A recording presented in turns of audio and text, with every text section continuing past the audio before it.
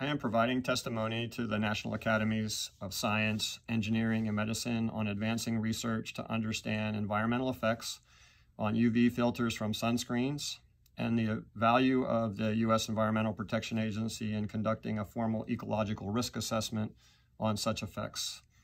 My name is Jerry Davis, and I am the Assistant Regional Administrator for Habitat Conservation for NOAA Fisheries in the Pacific Islands Regional Office, and thank the Academies for the opportunity to provide this input. I have been in this position for the last 18 years. I also serve as the Resource Management Advisor to the All Islands Committee of the U.S. Coral Reef Task Force, whose members have a great deal of interest in the sunscreen issue and having science-based guidelines to inform local water quality standards. The Pacific Islands region is bounded by the Hawaiian Archipelago in the north, American Samoa and the U.S. Pacific Remote Islands areas in the south, and the Marianas Archipelago in the west. The Pacific Islands region encompasses the largest geographical area within NOAA fisheries jurisdiction. The U.S. exclusive economic zone within the region includes more than 1.7 million square nautical miles of ocean, roughly equal to the total EEZ around the continental United States, including Alaska. Specific land areas in our jurisdiction are Hawaii, American Samoa, Guam, the Commonwealth of the Northern Mariana Islands, the Pacific Remote Islands of Kingman, Reef, Halland, Baker, Jarvis, and Wake Islands, and Johnston and Palmyra atolls.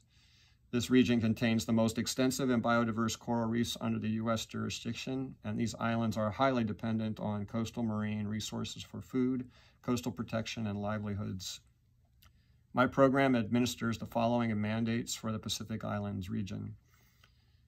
In 1996, Congress reauthorized the Magnuson-Stevens Fishery Conservation and Management Act and required federal agencies on activities that may adversely affect essential fish habitats for federal management unit species to consult with NOAA Fisheries on any proposed action that may adversely affect essential fish habitat, or EFH. Management unit species are the commercially caught fish and invertebrate species as designated by fisheries councils. These include pelagic fish, bottom fish, precious corals, and crustaceans in my region. Water quality is an extremely important element to EFH in supporting coastal and marine ecosystem health and that of dependent human communities. EFH is defined as waters and substrate necessary for fish to spawn, breed, feed, or grow to maturity. Essential fish habitats are those habitats necessary to maintain fish production consistent with a stable and sustainable fishery and managed species contribution to a healthy ecosystem. In the Pacific Islands region, EFH extends from the shoreline to the outer boundary of the exclusive economic zone. This means that any federal action that will be conducted in or near the coastal environment or seaward will likely affect EFH and will require consultation with NOAA Fisheries.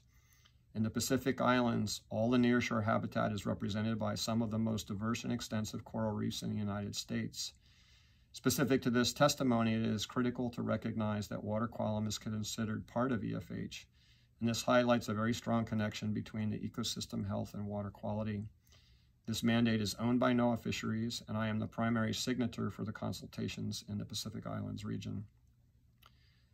The next mandate I wish to highlight is the Fish and Wildlife Coordination Act, which was created in 1934 and as amended in 1964, was enacted to protect fish and wildlife when federal actions result in the control or modification of a natural stream or body of water.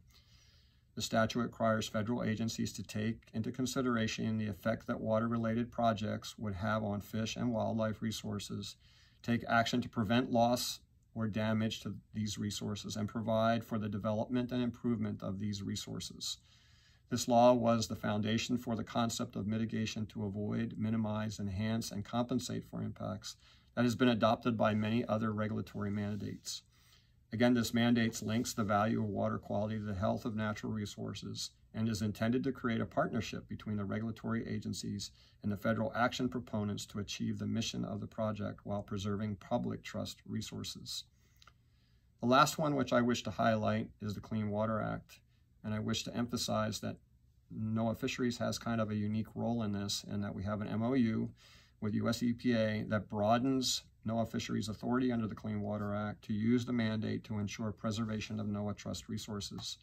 This again directly links the health of natural resources to water quality. Clean Water Act specifically applies to coral reefs as they are considered special aquatic sites under the Act. My program also oversees NOAA Fisheries' co-management role of 4 large marine national monuments with U.S. Fish and Wildlife Service and the local government authority. These were all created by separate U.S. presidential proclamations under the Antiquities Act and represent some of the largest managed natural resource areas in the world. The first of these I wish to share is the Papahanaumokuakea Marine National Monument that was established for the purpose of protecting the rich natural resources and lands and interests in lands owned or controlled by the government of the United States within the boundaries of the Northwestern Hawaiian Islands Marine National Monument. The federal land and interest in the land reserved includes approximately 139,793 square miles of emergent and submerged lands and waters of the Northwestern Hawaiian Islands. The next monument is the Marianas Trench Marine National Monument that comprises over 480 nautical miles of the Mariana Archipelago. This Marine National Monument encompasses the 14 islands of the United States Commonwealth of the Northern Mariana Islands and the United States Territory of Guam, and sits atop the Mariana Ridge in an area known as the Mariana Volcanic Arc. The Mariana Trench is approximately 940 nautical miles long and 38 nautical miles wide within the United States Exclusive Economic Zone and contains the deepest known points in the global ocean. Rose Atoll Marine National Monument is located 130 nautical miles east-southeast of Pago Pago Harbor, American Samoa, and is the easternmost Samoan island and the southernmost point of the United States. This small atoll, which includes the Rose Atoll National Wildlife Refuge with about 20 acres of land and 16 acres of lagoon, remains one of the most pristine atolls in the world. The lands, submerged lands, waters, and marine environment around Rose Atoll support a dynamic reef ecosystem that is home to a very diverse assemblage of terrestrial and marine species, many of which are threatened and endangered.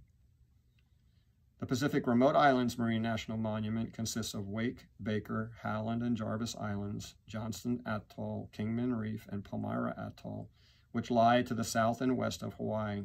With the exception of Wake Island, these islands are administered as national wildlife refuges by the United States Fish and Wildlife Service. This area represents one of the most widespread collections of marine and terrestrial life protected areas on the planet under a single country's jurisdiction. They sustain many endemic species, including corals, fish, shellfish, marine mammals, seabirds, water birds, land birds, insects, and vegetation not found elsewhere. These monuments contain a number of ESA-listed species, including turtles, marine mammals, and corals, that are all affected by water quality, including those identified as an endocrine disrupting compounds that include some of the organic UV filters. Prior to this position at NOAA, I was the chief of the Division of Aquatic and Wildlife Resources on Guam for 23 years. That office is the natural resource agency that manages fish, wildlife, and conservation law enforcement for the government of Guam. In that position, it was my responsibility to ensure that water quality was maintained to support the natural resources for the public and the government of Guam. I have more than 40 years of government experience managing coral reef fisheries and coral reef habitats, and there is no doubt that a sustainable coral reef ecosystem future is dependent upon maintaining water quality. Unfortunately, this task has been magnified in complexity by the added stressors of climate change, sea level rise, ocean acidification, global and ocean warming, and major climate shifts such as reduced rainfall and increased and more severe storms. Apologies for the long list of mandates and descriptors, but it is critical in framing the management consideration for water quality. Each of these mandates is unique while having considerable overlap. On a daily basis, I am faced with the challenge of evaluating considerations at the federal action level in an effort to maintain coastal fisheries and coastal habitats. This testimony is intended to provide management insight into the value of the National Academy study, advancing research to understand environmental effects of UV filters from sunscreens on water quality, and the value of Environmental Protection Agency conducting a formal ecological risk assessment on such effects. Water quality management is not an EPA-only issue. Many entities such as the U.S. Geologic Survey, U.S. Fish and Wildlife Service, Natural Resource Conservation Service, Coastal Zone Management Program, Army Corps of Engineers, Department of Defense, Department of Transportation, and NOAA have meaningful roles in managing water quality. It has to be the collective effort of these entities that is recognized and organized when attempting to understand management of water quality in the U.S. It has been said that knowledge is power, and in the regulatory world there is much to be said for this adage. Many of the mandates rely on best available science. Simply stated, without the science, the manager is really left guessing and often cannot define appropriate conservative measures. Logically, it would seem that measures would follow the conservative and precautionary principle approach until you have the adequate and accurate science as the foundation for policy development, implementation, and evaluation. But in practice, this fails because you cannot manage what you do not know. For this reason, focused science that continues to advance water quality knowledge and build thresholds and effective policy is critical in improving water quality management. I feel it's important, before jumping into specifics, that the general context around my role in water quality management be presented. My role is different from that of local and federal EPA efforts in that my regulatory authority is tied to the health of resources, fish, coral reefs, seagrass, mangroves, etc., that depend upon water quality.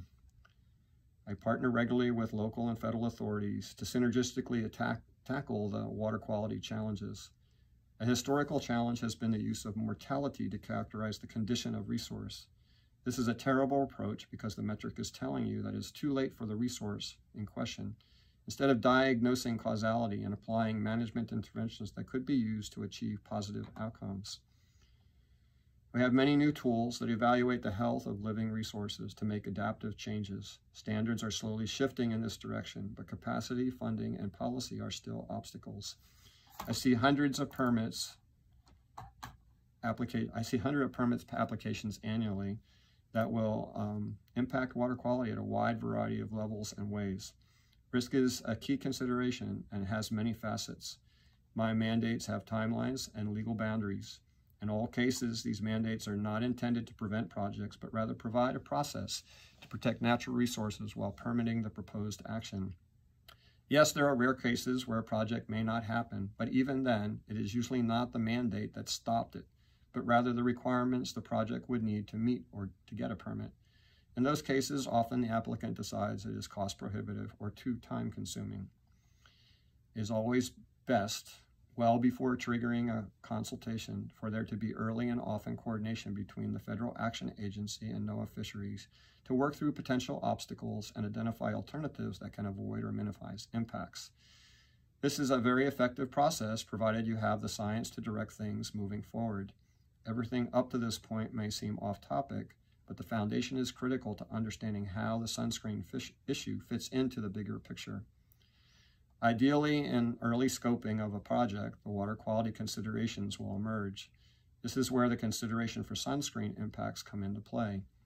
Given the resources I am typically trying to conserve, coral reefs, water quality can impact function and condition in a lot of ways.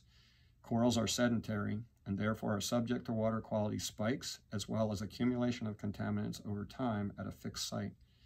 Healthy coral reef populations depend on effective reproduction and larval settlement. Reproduction is driven by the synchronized release of egg and sperm during limited spawning events, short larval phases of hours to a few days, and then settlement of viable larvae on hard substrata. Reduced water quality has been documented to disrupt these life stages through a variety of contaminants and mechanisms. Data are available for a number of organic UV filters that demonstrate impacts on corals and specific life history stages. We presently do not have the protocols that would track sunscreen contamination or thresholds for what is tolerable or not.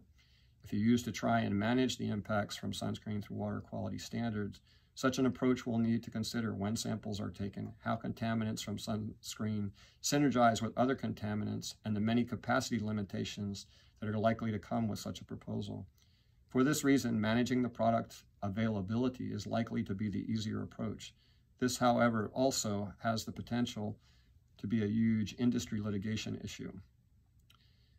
This is where for the manager, things get very difficult. There are many contaminants, and in most cases, there is poor information about the threshold for impacts, especially at the sublethal levels to coral reefs. Water quality is a dynamic condition, even in a perfectly natural system, to constant changes in rainfall, coastal erosion, ocean conditions, wind and waves, etc. This makes describing the ambient condition very difficult.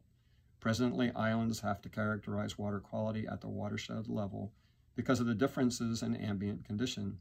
This unfortunately means you're going to get a range to describe water quality, and you will be left with less certainty because you will be measuring changes across a range. This then becomes further complicated by how man has altered the environment and the impacts that will result.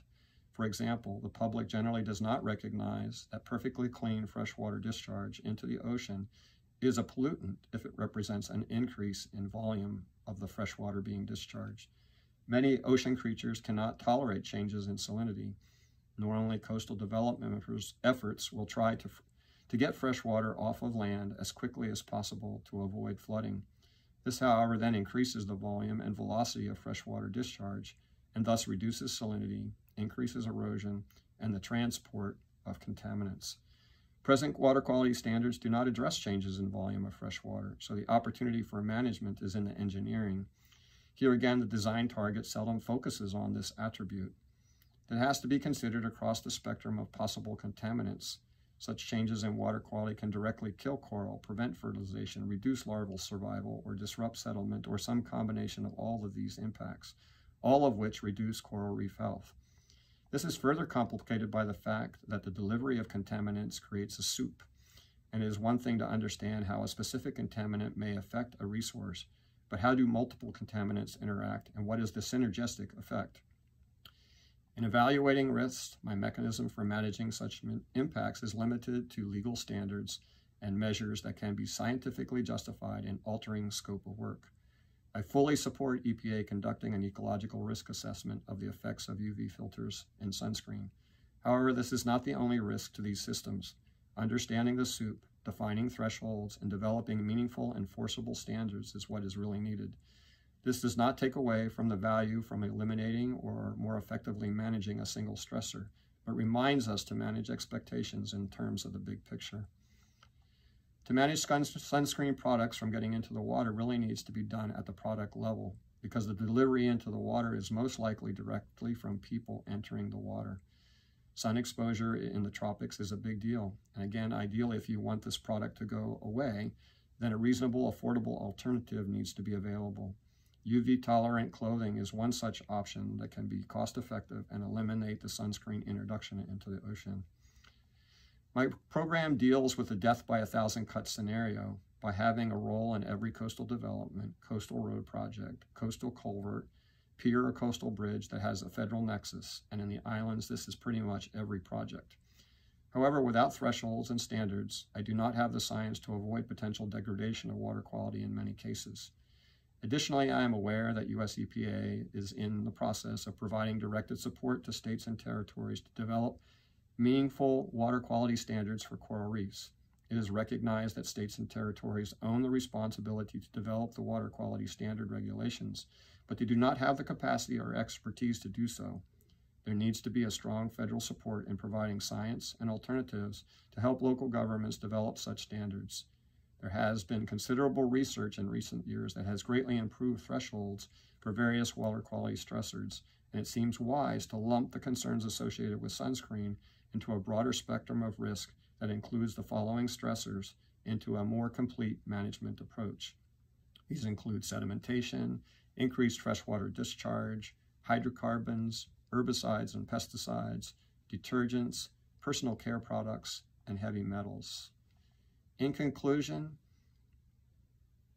completing a formal and well-designed ecological risk assessment that addresses effects at the sublethal levels is urgent and critical, and adding to the science that could reduce risk, while hopefully recognizing that it is one stressor of many that need to be considered in improving water quality moving forward. Threshold values, individually and in concert with other pollutants, are necessary that include extreme rather than mean values, and levels of exposure are essential. This needs federal support in assisting local governments in the building of effective management. In the past, we have often used mean values, and oftentimes it is these spikes in the highs and lows that actually cause the most problems, and those need to be addressed in developing thresholds. The fact that this issue has garnered so much national attention highlights the public's interest in water quality, and I would encourage the national academies to use this opportunity to broaden the target to more fully approach water quality management. My testimony focused on a lot of the broader spectrum of water quality. This is not intended to diminish the importance of sunscreen impacts on water quality, but is intended to highlight that there are many other considerations that likely have equal or greater consideration in trying to manage water quality that should be part of this discussion. I appreciate being given the opportunity to provide a management perspective because understanding the mandates, expertise, and processes are really key to effective implementation. There is a tremendous opportunity right now with all the infrastructure money coming out of Congress to retrofit many systems to be more climate resilient and to improve coastal water quality. I strongly encourage the national academies to consider this opportunity moving forward and recommend emphasis be placed on getting federal and state environmental entities to the table early to incorporate such thinking into project design and goals. It would be a tragedy to miss such an opportunity. Again, I wish to thank the academies for the opportunity to provide input and welcome any opportunity in the future to continue to contribute to this effort.